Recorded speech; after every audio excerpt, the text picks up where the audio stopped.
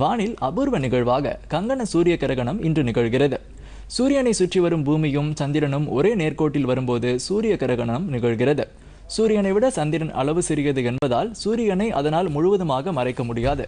இதனால் சூரியனை சுற்றி ஒரு வளையம் போல் ஒளிக்கீற்று தெரியும். இதனை கங்கண சூரிய கிரகணம் என்று அழைக்கப்படுகிறது. இந்த கங்கண சூரிய கிரகணம் இன்று நிகழ்கிறது. காலை 10:22 மணிக்கு தொடங்கி பிற்பகல் 1:41 மணி வரை இந்த கிரகணம் நீடிக்கும் என அறிவிக்கப்பட்டுள்ளது.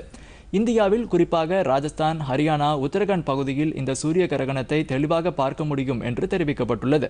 தமிழகத்தை பொறுத்தவரை சென்னை, வேலூர், கோவை, திருச்சி, மதுரை, கன்னியாகுமரி மற்றும் புதுச்சேரியில் கங்கண சூரிய கிரகணம் தெரியும் என்று தெரிவிக்கப்பட்டுள்ளது.